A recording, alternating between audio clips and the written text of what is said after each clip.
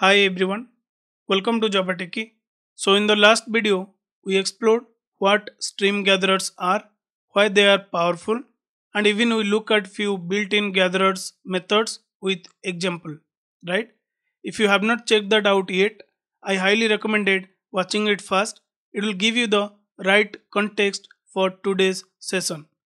Now in this video, we are going one step further. We'll see how to leverage stream gatherers by creating our own intermediate operator just like filter, map and flat map.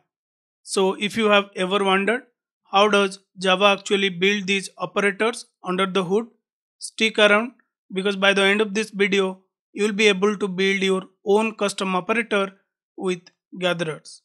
Okay, alright. So without any further delay, let's get started.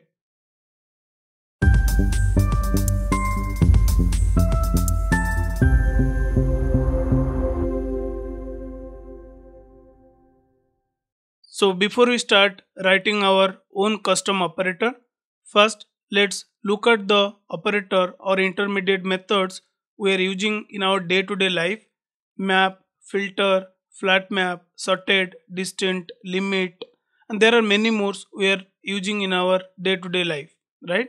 Those operators are categorized in two parts. So few intermediate operator comes under stateless operator like map, filter, flat map. Because what happened when you are using map, filter or flat map like other stateless operator, they process each element independently. They no need to remember the state of previous element. Similarly, when you are using the stateful operator like sorted, distant, limit, they require knowledge of other element in the stream. They needs to remember the previous element.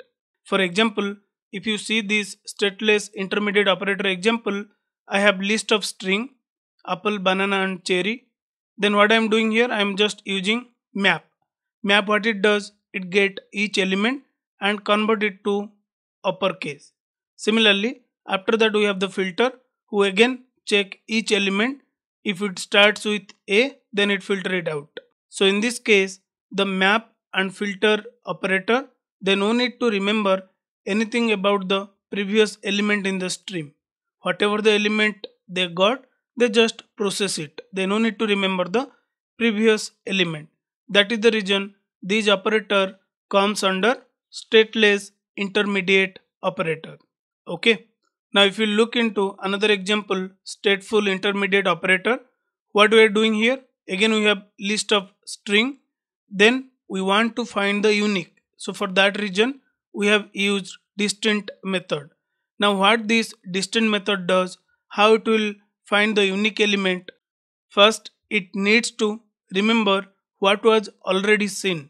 So once we know what all element available in the stream and once he store them, then he can figure out, okay, this is what the duplicate, I need to filter it out. Okay. Similarly, sorted. Now to sort group of object, what you need to do? You need to remember the whole stream in memory to produce the sorted result. So these distant, sorted, these kind of methods comes under stateful intermediate operator. Okay. So the reason I am telling this story about stateful and stateless, because stream gatherers offers you both the option. Using stream gatherers, you can create stateless intermediate operator as well as stateful intermediate operator. But in this lecture, we'll focus on how to create stateless intermediate operator using stream gatherers. Now, before you understand how to create our own operator using gatherers, first you need to understand few components of gatherer.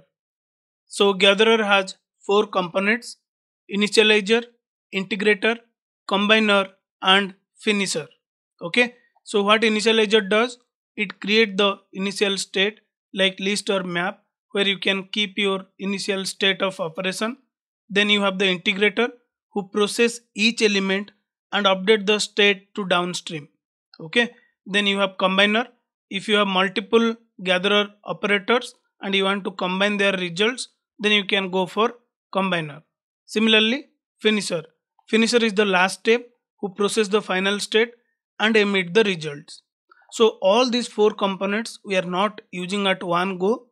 Rather, we'll discuss each of them clearly when we'll start coding on them. Okay. So if you are writing the stateless operator, then you no need this initializer, combiner and finisher. You can go with integrator. So in today's lecture, we'll discuss about integrator, how you can use this integrator component to create your own stream operator. Okay, that will be really very interesting. If you understand how you can use it, then you can create n number of your own operator as per your requirement. So let's see it in action. Let me go to my IntelliJ IDEA. Now let me create a Java class, custom stateless stream operator. Now what we want to do, we'll create a simple custom operator. Okay, let's say I have the main method. Then what I have stream of element 1 2 3 4 5. I want to find out square of each element. Now in plain Java 8, if you will write, what you will do, you will use the map, then you will just multiply it. Then you can do for each. Now if you will run it, you can see here square of each element. So this map, what we are doing here, square each element. This is what we are doing here using map.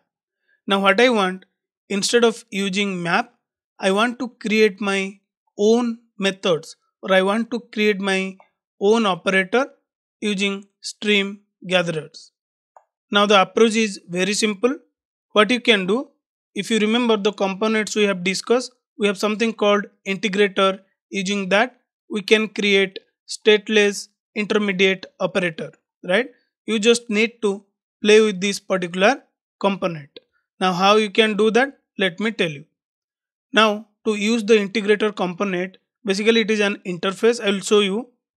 Now what you can do, you can create another class, but I will create the class here. Private static class, name something like square integrator. Now you need to extend, not extend, this is interface, right? You need to implements from gatherer dot integrator. See this? What is this? Integrator is a component. If you open this integrator, this is an functional interface. It has three arguments, A, T and R. A is nothing, the type of state used by the integrator. Since this is stateless, the type of state is void. Okay. Then you have T, which is nothing, your input type. Then R is nothing, your result or output type. Okay. You just need to remember this signature. That's it. You can define n number of custom operator. Now let's define the type here. Void. Then what is the input you are getting? Integer. What is the output you will return? Integer. Okay. Now you need to override the integrate methods. See the method name? Integrate. Now inside these methods, you will write the logic to square the element. Now if you see the signature of these methods, state is the first argument, then element, which is nothing, the input. Based on this you can perform your operation. Then the third argument is downstream. What you want to push to the downstream. From these methods, what you want to emit to your downstream. Now let's say this is the square integrator I have defined, and instead of map I want to use this square integrator. So let me add a just comment. Okay, I am not writing the logic at this moment. Let me add the comment square integrator. Now what value you are going to emit from this integrator to the downstream? Who is the downstream? For each. That is the reason what element you want to send to the downstream you can define here. Okay. Now very simple, you have the element which is nothing the number 1 2 3 4 5. How you can evaluate the square? You just need to do element into element. So int result equal to element into element. Now this you want to push to whom? Your downstream, which is nothing your for each. So you can simply say downstream dot push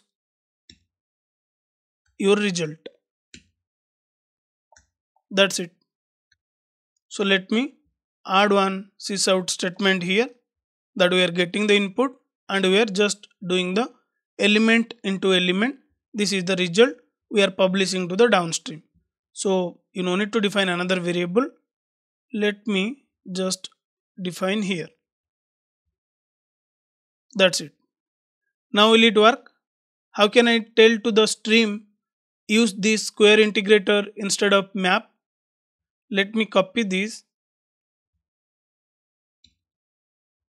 Instead of using map, what I will tell to the stream, use gatherer, then gatherers of, see the method gatherer of, integrator, supplier, of sequential. There are many methods. No need to eat everything in one go. We'll understand them one by one. Okay. First, let's understand how you can define the operator. Once you know the basic, you can design your own way. You can design n number of things. Now let me define the operator name, new square integrator. That's it. Now let me comment this. We'll see whether it is giving the output or not. Okay. Will it give me output for each element? Let's see. Let's run it. What we are getting here? Integrating 1 into 1, we got the output for only one element. Do you know why? See, request came to here, it evaluate the result, it emit to the downstream, then what you are returning? False. After that, stop processing it. So you need to return true. So that what this understand, okay, I need to continue the processing. Okay, so this needs to be written true from the integrate methods once you publish event to the downstream, so that next iteration will happen and it will emit the next event. Now let me run this. Are you getting the result? 1 into 1, 2 into 2, 5 into 5, all the element we got the square. Now how we design the integrator, or how we design our custom operator using gatherer? By defining a class. Okay, so you can define the class here, but that's not recommended since this is just a demo. I have defined a static class. So why we are using gatherer? That is the first question, right? To achieve the reusability. So if I'll define it inside the class, I cannot reuse. This is private, or this class having the scope inside this particular class. So you can define that outside if you want to use it in multiple places. Okay, everyone can create the object of it and they can use this particular logic. So you can define this outside the class. Now if you don't want it to define as a class, if you want to keep it specific to the class by defining a methods, that also you can do that. Now how you can define that as a methods? It's very simple. I'll directly use the interface private static. What I will return? I will return the gatherer. See the type generic T, A and R. Input, state and return type. What is the input? Integer. What is the state? Void. What is the return type? Integer. I'll define a method called square. Then at the end you need to use this integrate or integrator. Okay. So what I'll do? I'll just use return gather of this one. Simple thing guys, whatever you have defined here, instead of pass it here, I am creating a methods who will return directly the interface. Okay. Now here what you need to do? if you remember this, what this integrator has, this is a functional interface, and this has this particular methods with these three argument. So you can convert it to the lambda. For that, what you can do, you can define state, element and downstream. Okay, then inside this you can write the logic. You have the element, you have the state, everything you have, then you can start writing logic here. What is the error? Okay, missing return statement, add it, return a true. So just remove this. All good. Okay, now here you can write the logic. So I'll simply copy this.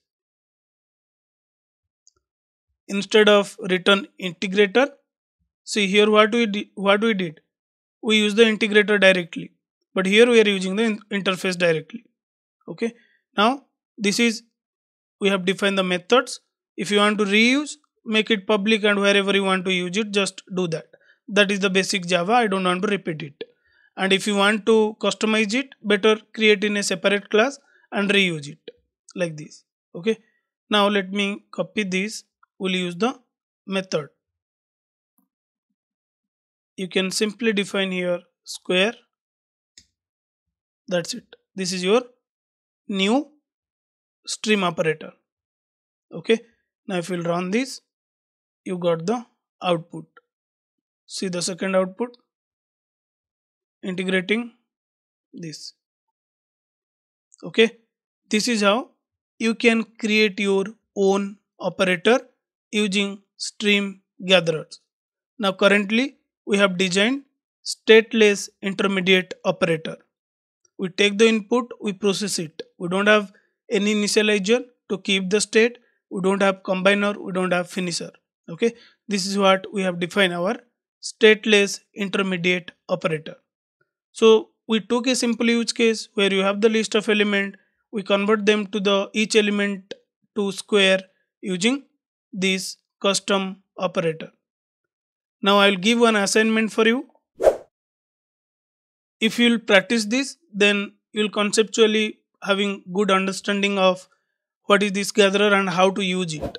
By watching this syntax, you might be getting difficulty to understand it, but if you will do one or two example, you will be familiar with this. Okay, this is the simple assignment. Just try to do it, and if you have any doubt, add those doubts in a comment.